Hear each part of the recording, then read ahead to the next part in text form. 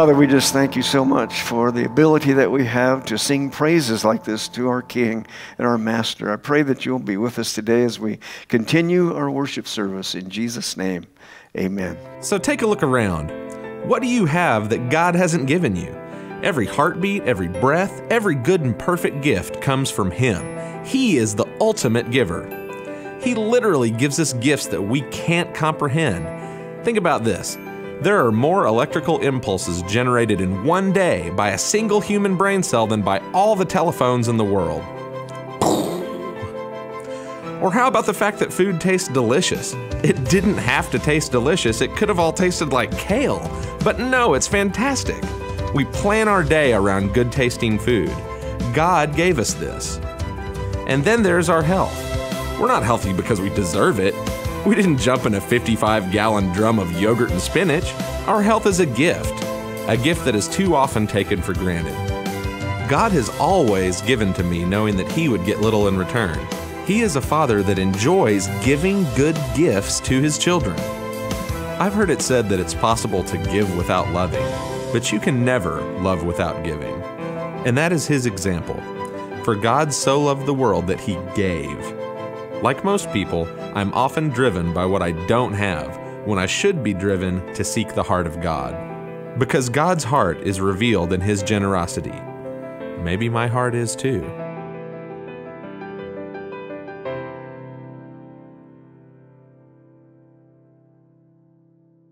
He who comes to the secret place of the Most High will find rest in the shadow of the Almighty. I will say of the Lord, He is my refuge and fortress, my God, the one I can trust. He will deliver you from Satan's snare and from the coming dreadful pestilence. He will cover you with His feathers and hide you under His wings. His truth will defend and protect you. You will not be afraid of dangers lurking at night, nor of the enemy's arrows that fly by day. You will not fear plagues that stalk the night, nor disasters that strike at noon. Psalm 91, verses 1 through 6. Many times in the book of Psalms, David gives us a lot of comfort because he needed a lot of comfort himself. And he experienced it, and he wanted to share that with us. And he does in such wonderful ways. Today we come to the conclusion, really, of the mark of the beast.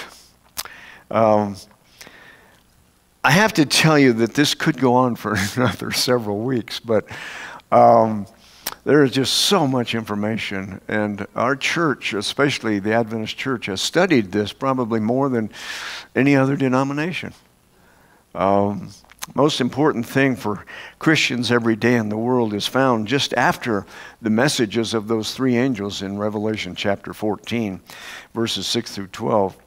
These three messages are especially important to the Seventh-day Adventist Church. Why is that? When we go to verses 14 through 16, right after the three angels' message, we find out why the Adventist Church has made a special study of these three angels' messages. Those verses that follow the three angels' messages are these verses. Listen. Next I saw in the distance a little white cloud.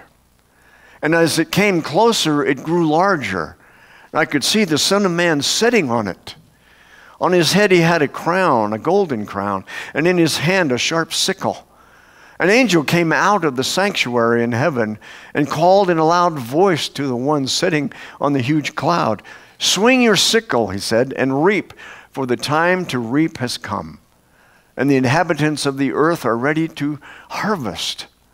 Then the Son of Man swung his sickle over the earth as a signal to the angels to reap the earth's harvest. This is why the three angels' messages are so important, because the harvest is near. Revelation 14, verses 14 through 16. This is the picture of Jesus, who sits on the cloud, and he's coming to the earth to harvest people, to harvest us. It's the end of time, and Jesus is coming to take his faithful people home. Oh man, I just can't wait.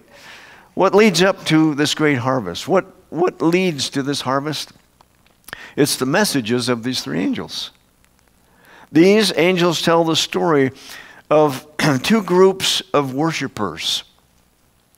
There's a true group of worshipers, and there's a false group. And it probably has always been that way, at least more than one false group. There's been several. But even since the time the world began, we think of Cain and Abel, perfect example of two sets of people in worshiping the same God, but in completely different ways. We have Abel, who was a true worshiper of God. He raised sheep and cattle and animals. And so God had asked both of them, Cain and Abel, to worship by offering a blood offering. It has to be a blood offering, he said, because it represents me. Jesus is saying, I am going to be sacrificed and there's going to be blood. I want the blood offering to symbolize what's going to happen. Thousands of years from now, 4,000 years from that time, Jesus would be sacrificed on the cross. And so Abel gave his offering, a sheep or a goat or whatever he had that offered blood on the altar.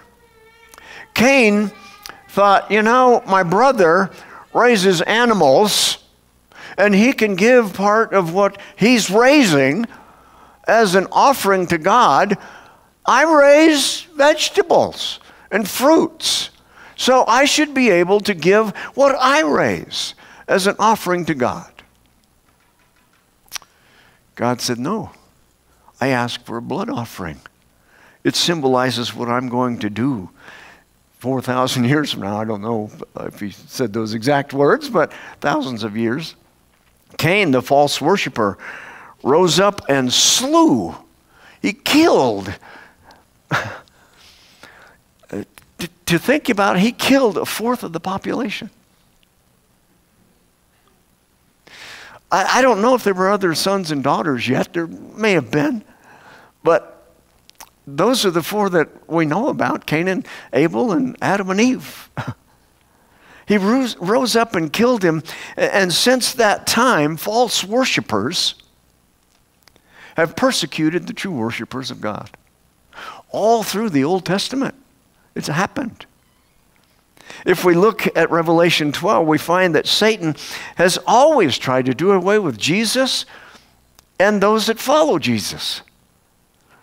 Revelation 12 tells a story in symbols. It says, the great dragon, called the devil and Satan, that ancient serpent who is leading the whole world astray, was thrown out of heaven and came down to this earth with his angels. We learned that last week.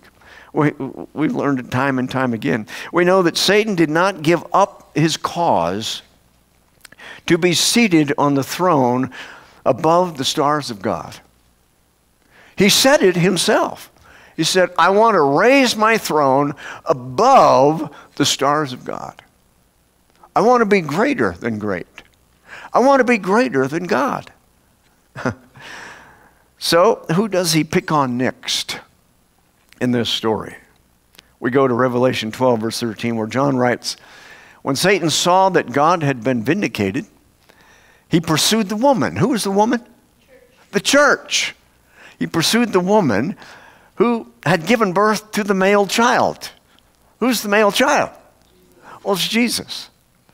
God helped the woman by giving her two large wings, which she used to fly to a place prepared for her in the wilderness.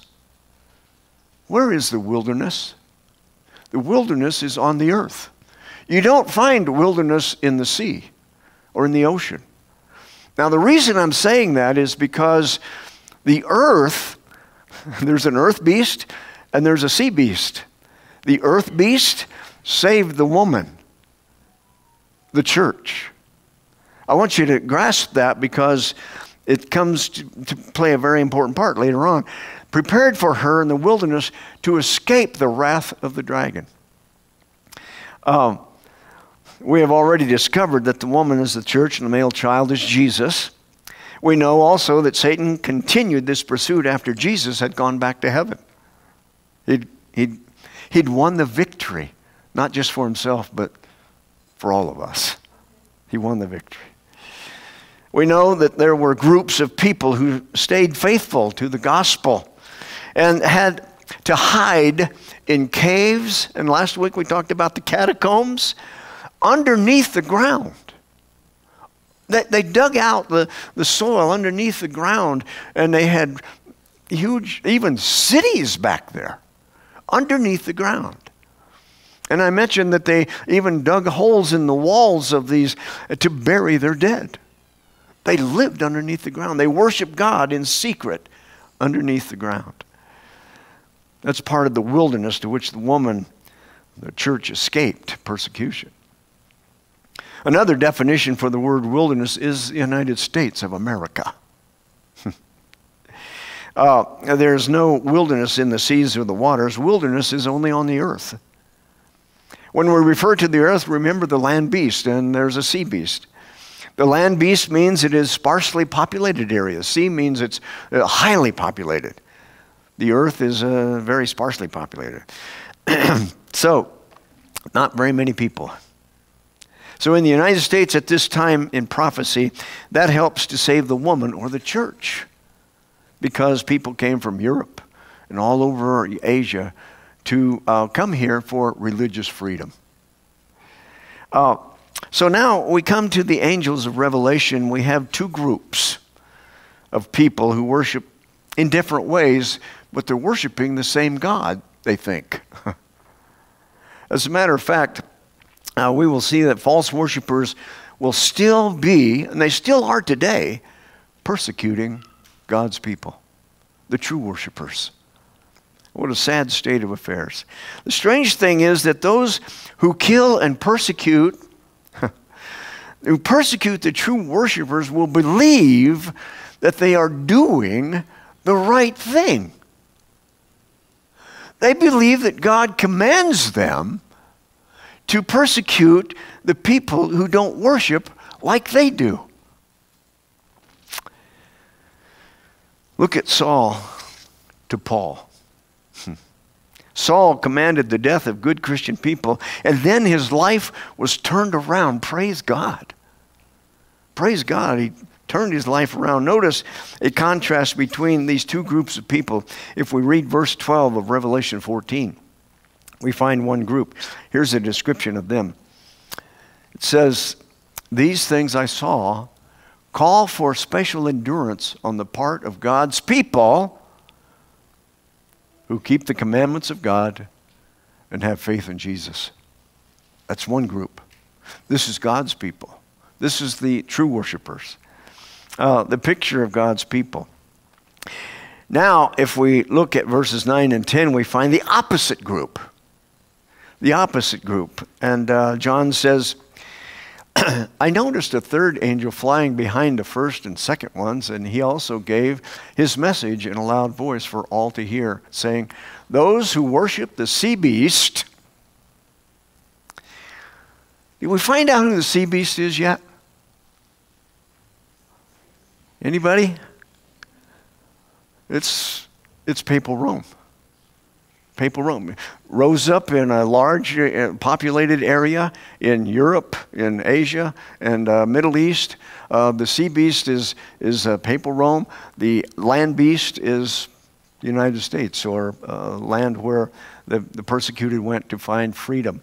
Those who worship the sea beast and its image and agree to receive his mark, the mark of its name on his forehead or in his hand, will have to drink the wine of God's judgment, which will be poured out unmixed with mercy from the cup of his indignation. It sounds like something we don't want. If I go through all the 10 Commandments, we know that almost every one is kept by most Christians. Almost. We have no trouble, most Christians, with Commandments 1 through 3. They have to do with worshiping God, not taking God's name in vain, and not building little images to bow down to and worship or pray to.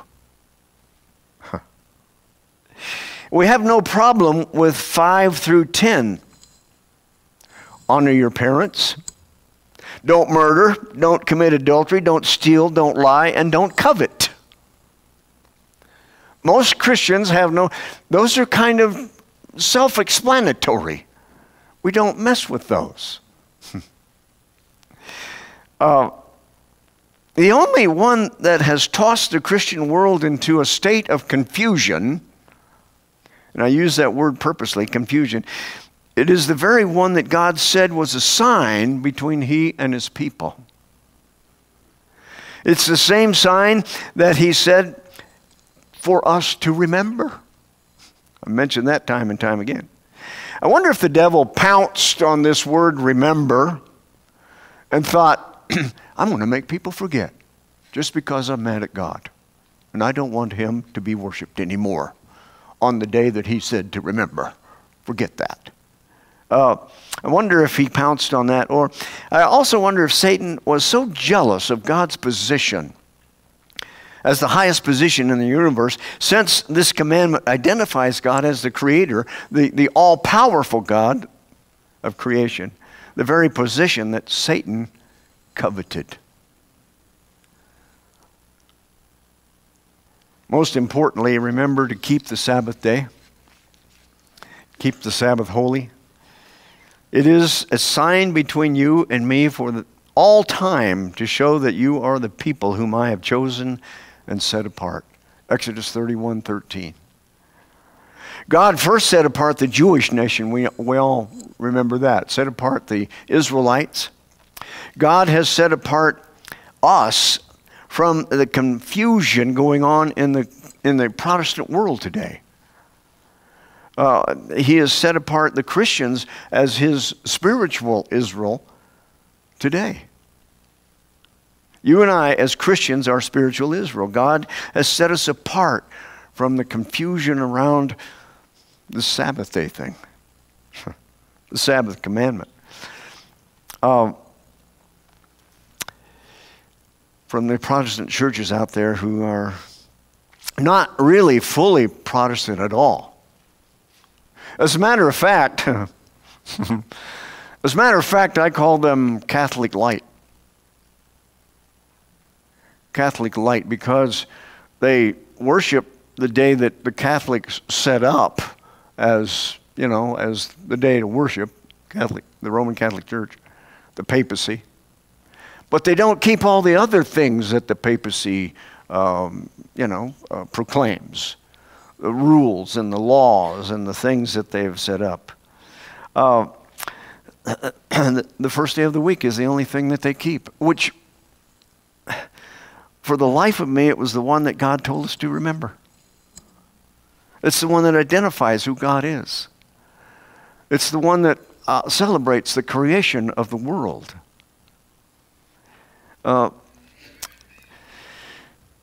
That means the sea beast in Revelation, which is the papal church of Rome, worked throughout the Dark Ages from around 500 AD to around 1800, remember 1798.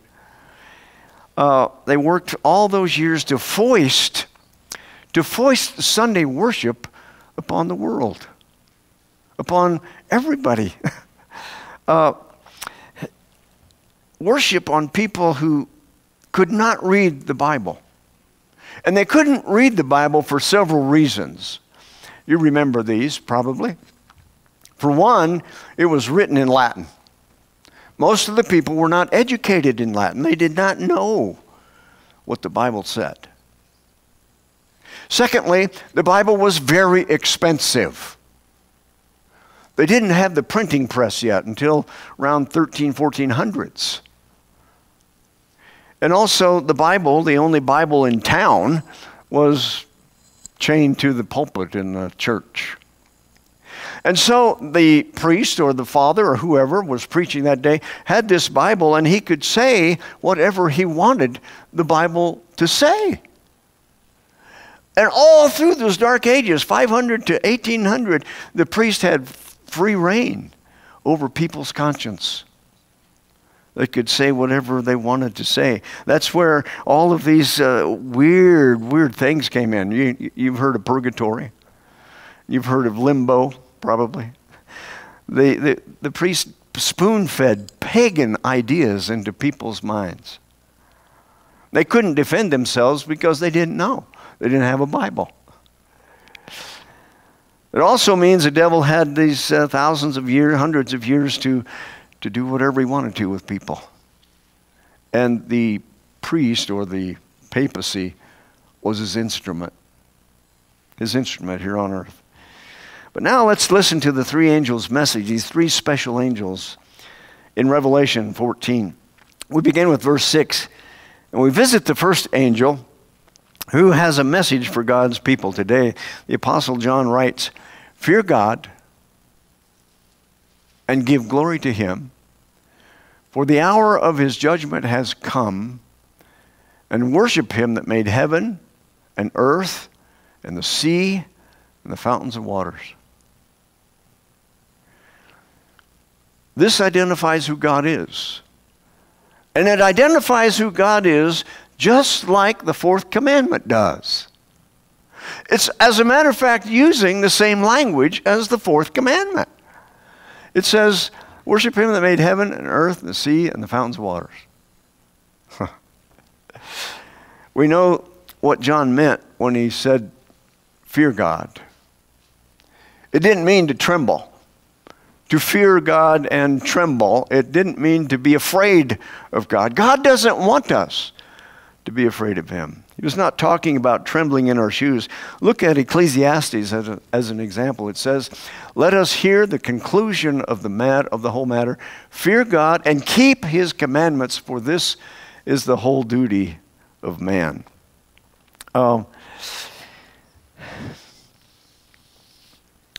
Clear Word Bible says it like this. Clear Word Bible is more wordy because it explains some of these words better, I think. After all is said and done, there's only one thing that really matters. Reverence your Heavenly Father. It didn't say fear your Heavenly Father. Reverence your Heavenly Father and do what he says.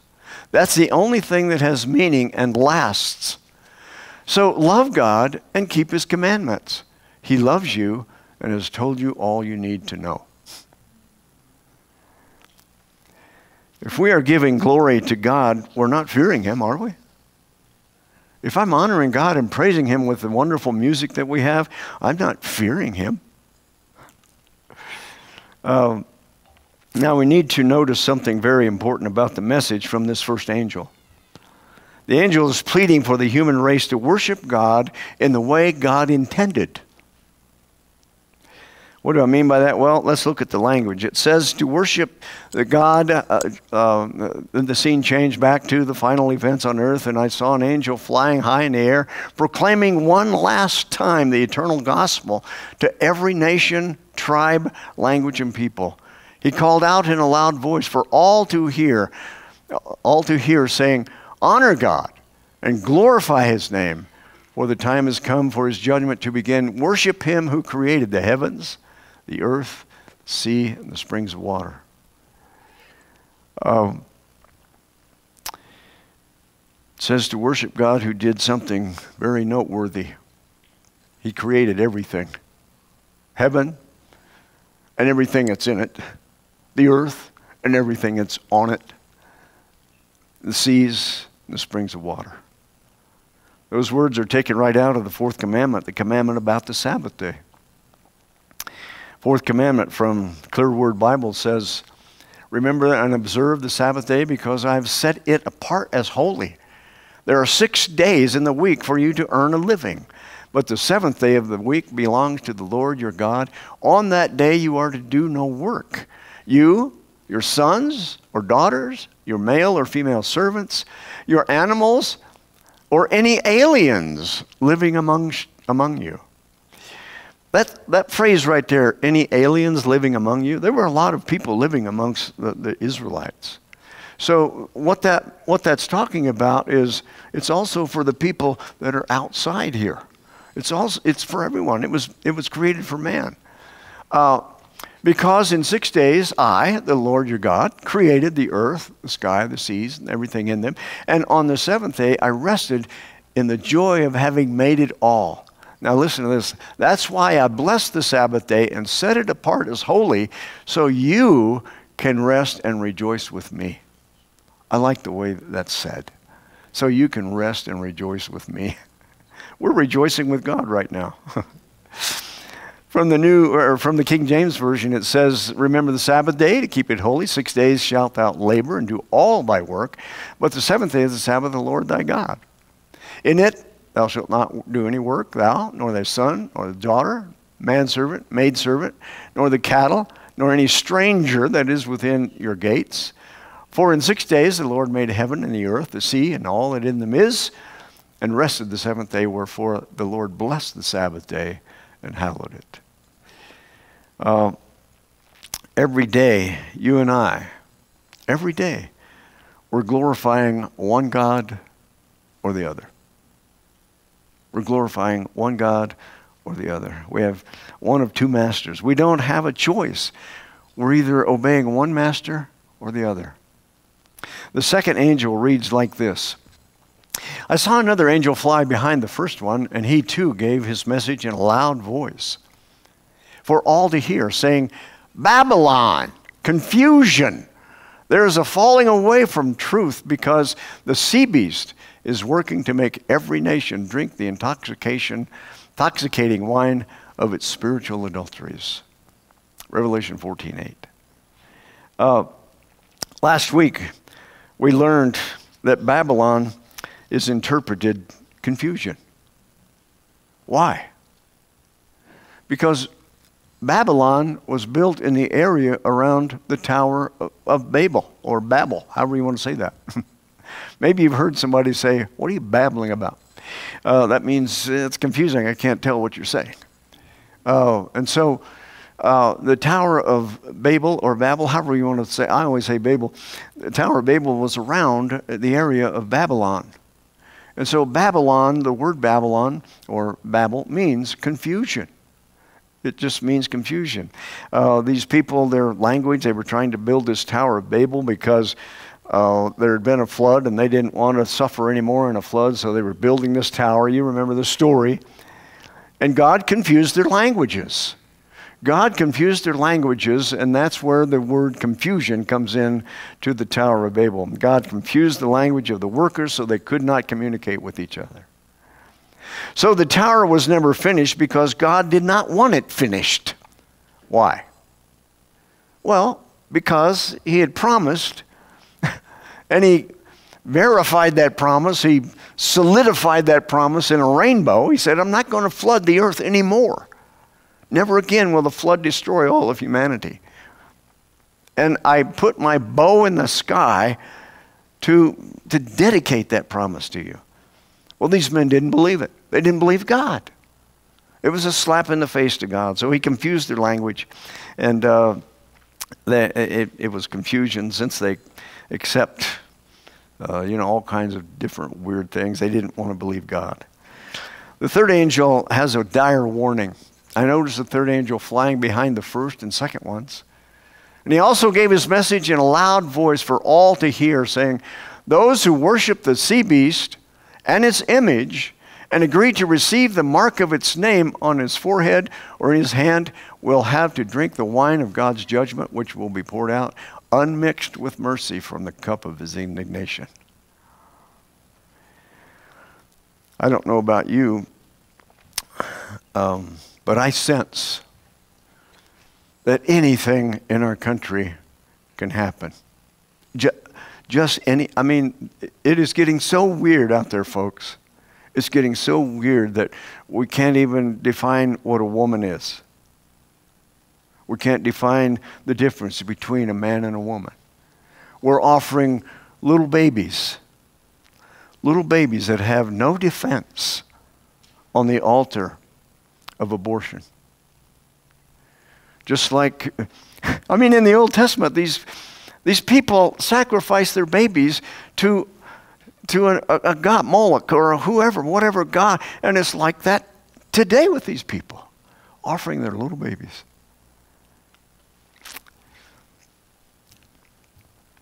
When I was young, my father sometimes could be pretty hard. And I remember the times that I feared him was the times that I didn't obey him. He made the rules. We were taught to follow those rules, and if we broke those rules, we were afraid. And it's like that with our relationship with God. When we break his rules, we should be afraid. Now, if we keep the commandments, there's nothing to be afraid of. We don't have to fear and tremble. I remember I was just a young kid, maybe 12 or 13. I wanted to go to this movie. It was the scariest movie I have ever seen in my life. It was called House on Haunted Hill. Must have been some kind of a Halloween time of year or something, I don't know. But we didn't have a movie theater in my town. So I had to walk across the bridge of the Mississippi River. It's a mile wide there. I had to walk across this bridge and go to this little place in Iowa called Keokuk, Iowa, named after Chief Keokuk. He was an Indian. Anyway, I had to go there. It cost $0.25 to go to the movie. So I paid my quarter, went to this movie, scared the daylights out of me. And then I had to walk back home. Across this bridge, a mile, in pitch black dark, on a sidewalk made out of wood, and you could look down through the cracks and see the river 50 feet down there.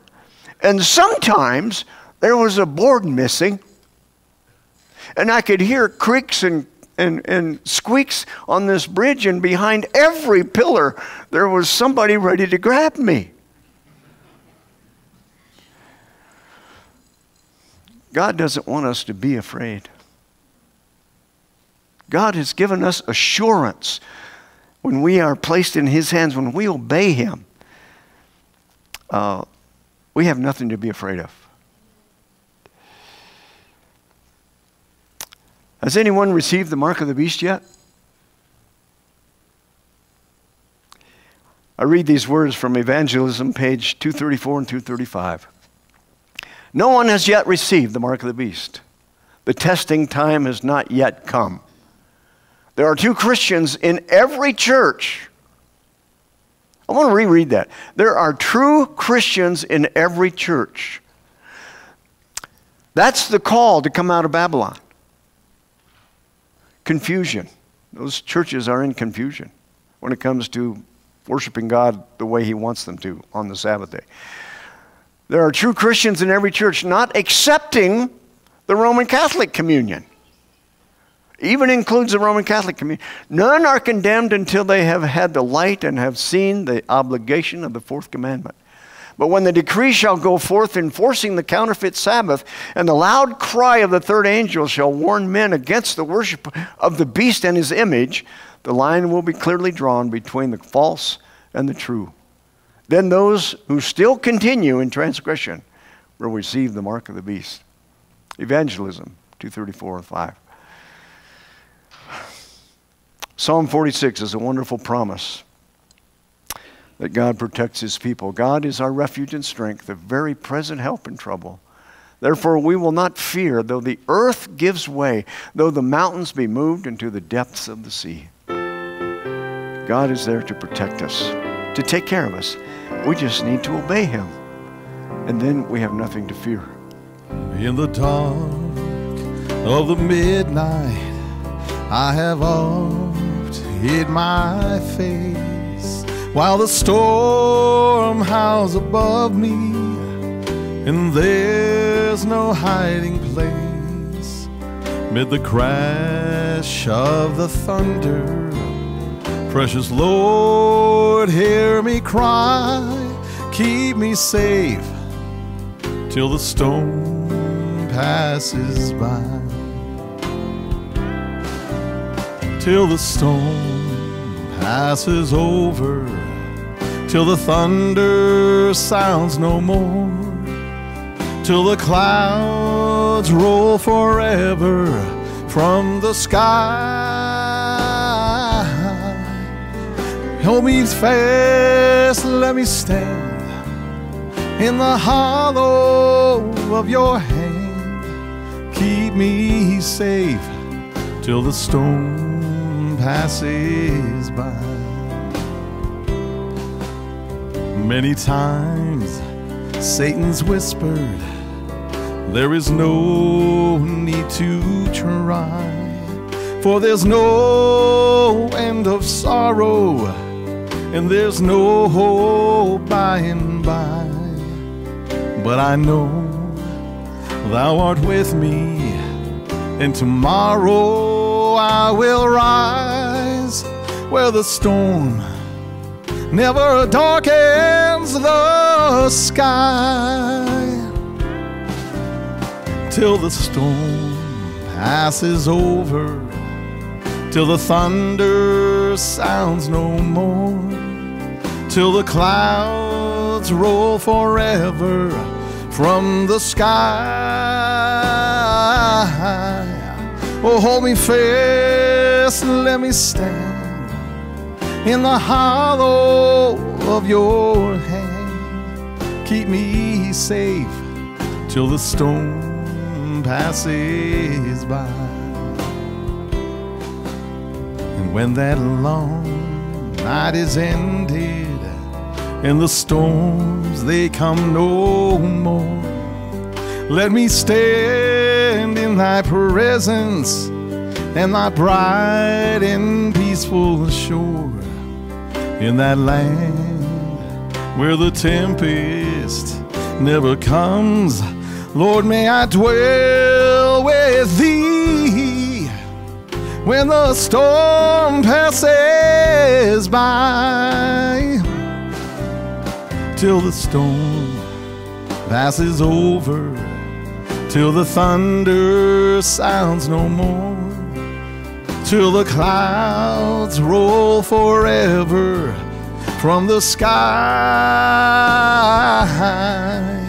Hold me fast, let me stand in the hollow of your hand, and keep me safe till the storm passes by. Keep me safe till the storm passes by.